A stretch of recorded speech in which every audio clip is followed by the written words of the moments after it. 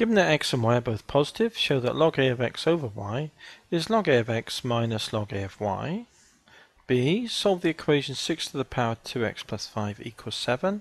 Show your working and give your answer correct to 3 decimal places.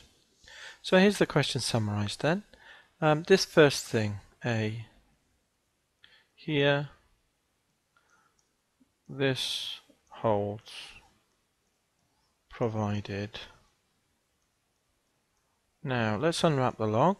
So the A swings up, x over y equals, and it would be the A swings up and hits all this object into the air, log A of x minus log A of y. Now the right hand side is equal to, we're using properties of indices, that would be a log A of x divided by, because it's a minus, a log A of y, and a log A of x is just equal to x, and a log A of y is equal to y. Okay.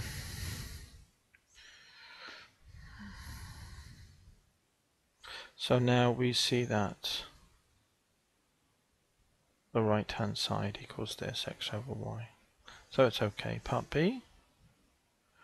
Move on to part B now then. Here.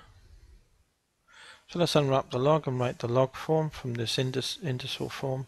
2x plus 5 drops down to ground level when this 6 swings underneath and becomes the base number for the log of 7. So log of base 6 of 7, so 2x equals log 6 of 7 minus 5, move the 5 over, and so that tells us then that x is equal to, divide by 2 all the way through, a half log 6 of 7 minus 5 over 2.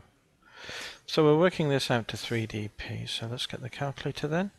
Half 0.5 times log of base 6 of the number 7 minus the 5 over 2, and we can just do 2.5, can't we?